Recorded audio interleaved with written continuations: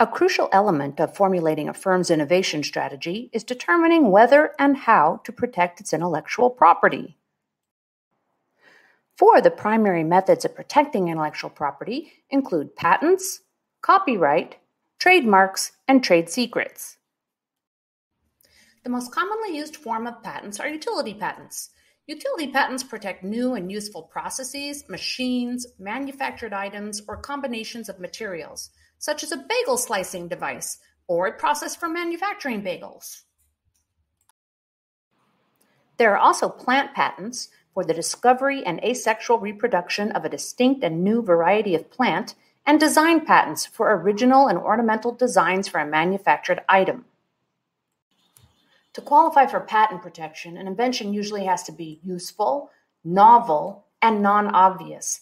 This means in practice that just swapping out a material for something normally used or making an item more portable generally doesn't qualify for patent protection. There's no global patent standard, but there are treaties that help to harmonize patent laws across countries and make it easier to apply for patent protection in multiple countries at the same time. Copyright protection protects works of authorship, such as books, music, films, or software. To qualify for copyright protection, a work must be fixed in a tangible form, such as being written down or recorded. Protection begins from the moment that work is fixed. You only have to register your copyright if you want to file an infringement suit. You cannot use copyrights to protect titles, names, short phrases, slogans, or lists of ingredients.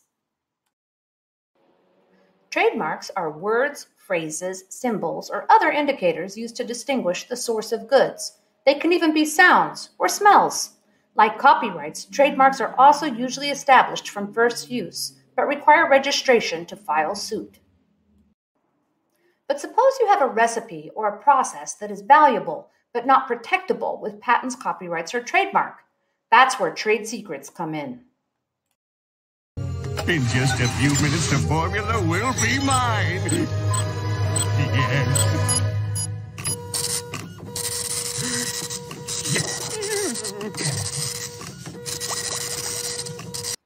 To qualify for trade secret protection, the information must offer a distinctive advantage that remains valuable only so long as it remains private. The information must not be generally known or readily ascertainable through legitimate means, and the trade secret holder must exercise reasonable measures to protect the secrecy of the information. Last but not least, it's important to remember that sometimes your best strategy is to not protect your intellectual property. For example, sometimes firms don't protect their intellectual property when they're trying to build a dominant standard and they want others to adopt it, or when they primarily profit from complementary goods. Sometimes firms publish their intellectual property to prevent competitors from patenting it. To read more about this, check out the article below. Thanks.